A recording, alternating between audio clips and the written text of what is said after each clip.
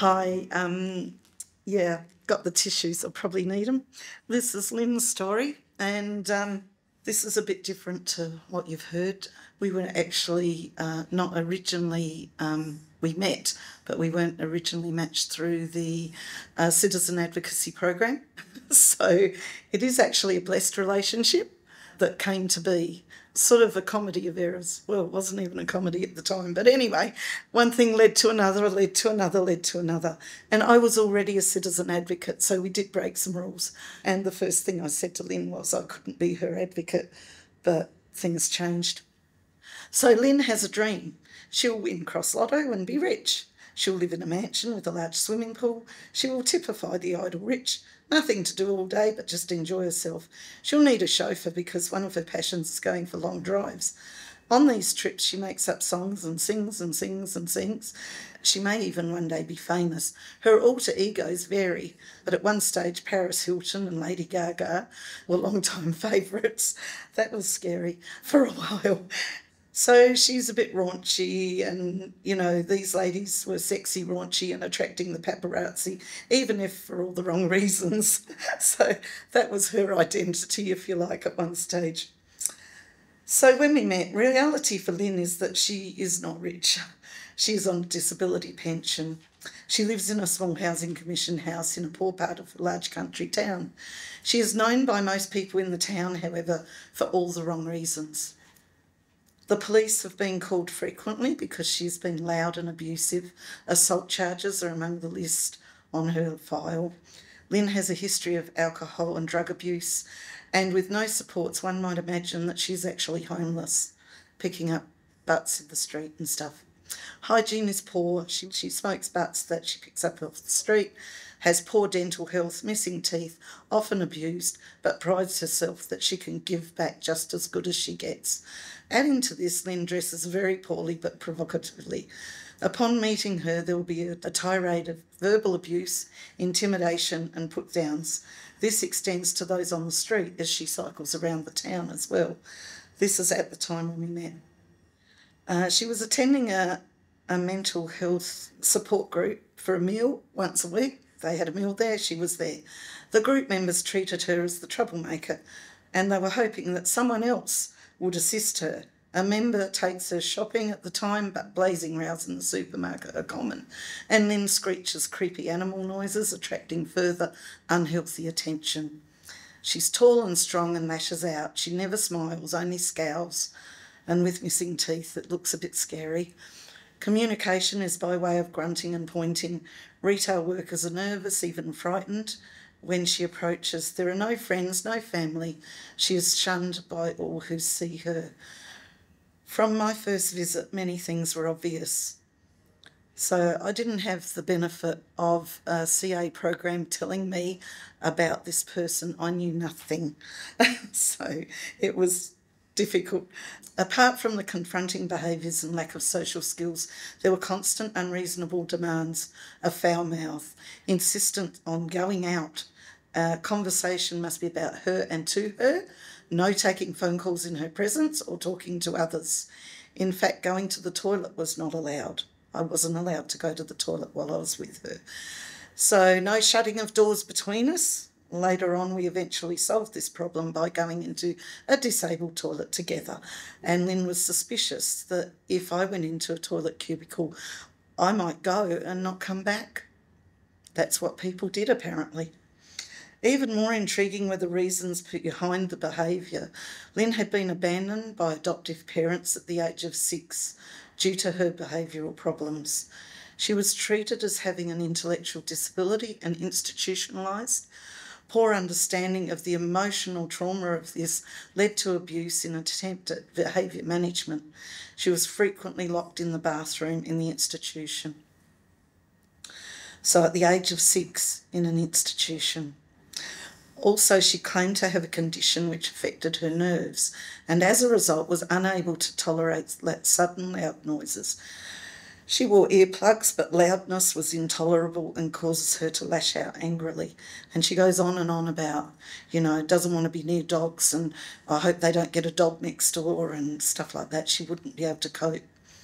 In her teen years, this is what I've found out since, and I had to find it all out, and that was hard, bits and pieces at a time.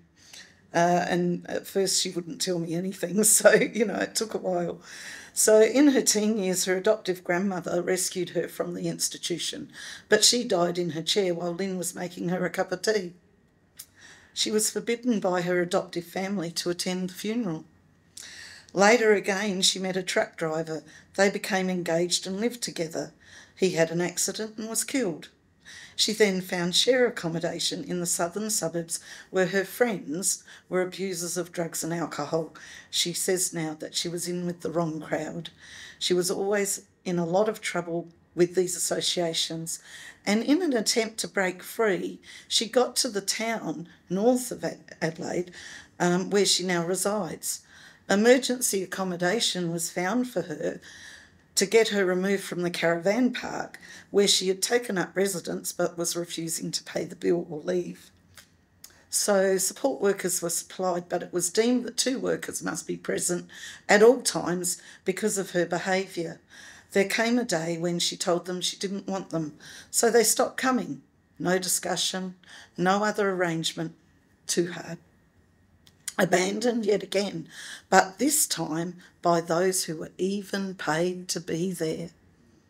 Abandonment, rejection, abuse, this has become the repetitive pattern of Lynn's existence. I met her at a self-advocacy mental health group as the speaker on advocacy. We thought it was something that our Citizen Advocacy team didn't really need to get involved in.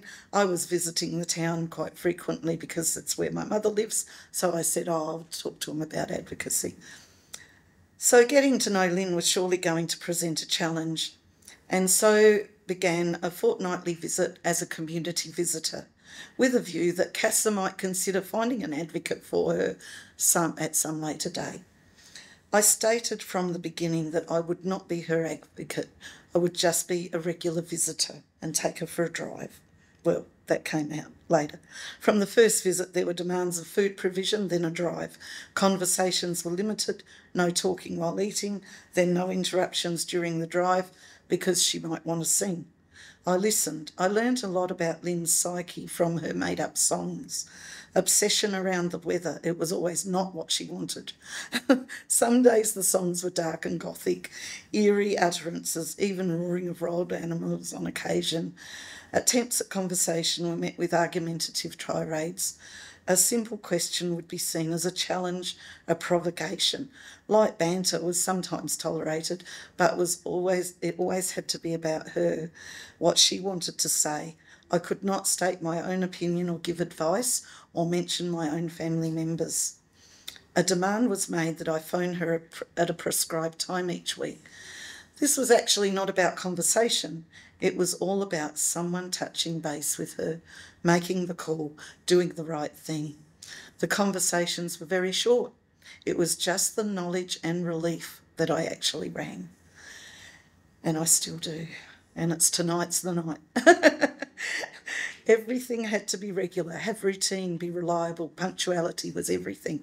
Lynn would convince herself that I was not coming and would phone 10 minutes before the agreed time with a tirade of abuse.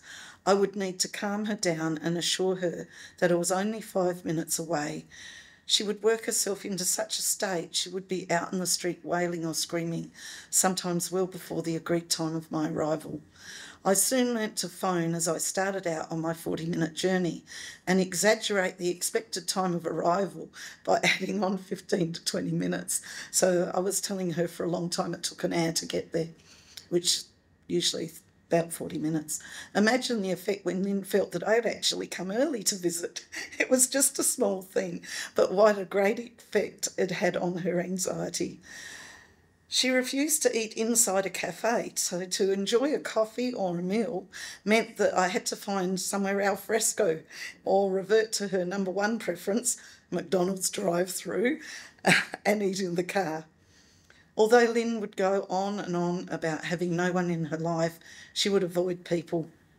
I spent time each visit mentoring her into allowing people into her life. After all, she had taken a chance with me and took a long time to develop a friendship. Perhaps there were others that deserved that same chance she had given me. There were huge needs in her life. I realised that recognition of the needs against her desires and demands was paramount. I soon identified that any request for support must identify Lynn's mental health issues as the ultimate priority. Her intellectual disability was quite mild. Her vulnerability came about more through her mental state, her trauma and anxiety and stuff. The anger had now subsided considerably since I started visiting. No shouting now, and the creepy noises were now seen as belonging only in the institution. Certainly not in public, as there was now recognition of the effect this had on others and their perception of her. And she started to recognise that. Any support could only be introduced when Lynn was ready to trust and understand what the boundaries were. Even though her needs were immense, I felt that if she was impatient to get some services involved, if Lynn was not ready, then the result could be disastrous. It'd be setting her up to fail, basically. Mentoring around her unreasonable expectations brought about phrases such as, "It's a two-way street," and "with rights comes responsibilities."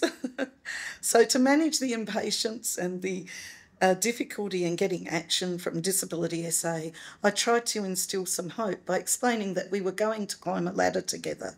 It might take some time to reach the first rung. Sometimes we might go up 3 steps at a time, but mostly one at a time.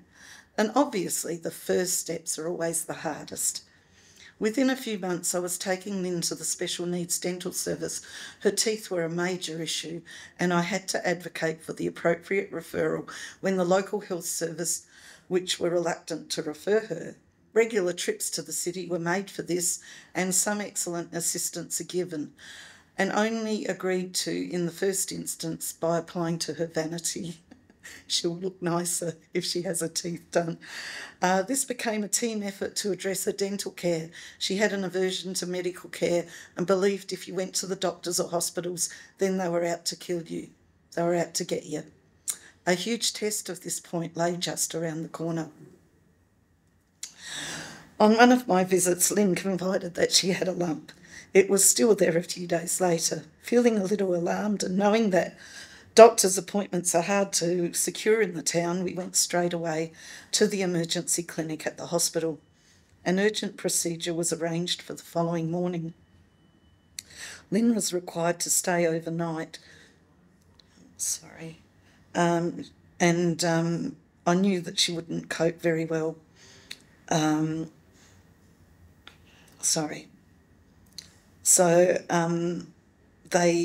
She had to stay overnight, and the staff refused to let me stay in the hospital with her, which I said was necessary for her to stay overnight. I needed to be there.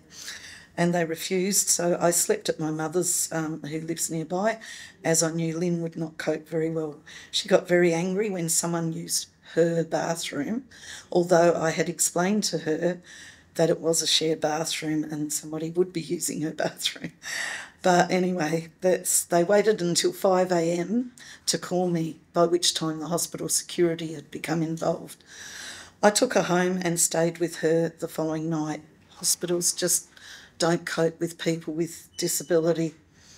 A couple of days later, I received a phone call to speak with the specialist on my own. I gathered the news was not good. Lynn had a cancerous Bartholin's, I'm not very good at saying this, Bartholin's gland carcinoma.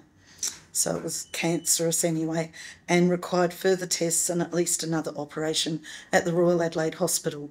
Instead of one specialist at the rural hospital where I met with 3. So 3 men were there, 3 specialists, gynecology and oncology specialists. They were interested as to how best to handle the situation around Lynn's mental health issues, but also curious to know more about her as a person. Following a lengthy discussion, referrals were arranged following reassurances that she would receive the best of care from the foremost expert physician in Adelaide to assist with such a difficult and rare condition. Over many weeks, there were frequent visits, at least weekly, sometimes more often, to the city hospital. Lynn convinced herself she was going to die and wanted to know the location of the morgue at the hospital. I constantly explained to Lynn that doctors take an oath. They have to do everything possible to make you better. And that she now had a large team of people, her own special team, to help her to recovery. The team members would swap around from time to time, but the number one doctor was in charge at all times. She became quite proud that her condition had attracted number one doctor. At a pre-op appointment, Lynn inquired in a challenging tone as to whether there would be a blood transfusion. Her file was taken from the room and came back with third-party consent required, written in red across the front. I was constantly in the position of explaining all the information to Lynn, who does not have any literacy skills, and constantly reassured her that the treatment given at all times was directed by number one doctor. In between all these appointments, I constantly made additional inquiries regarding the process of arranging a support worker, going into disability SA over and over and over. After all, Lynn now has cancer. We really need that mental health worker. Every fortnight for about 4 months, I delivered that line with a thump of my fist on the local Disability SA counter. Still nothing. No offer of support for Lynn.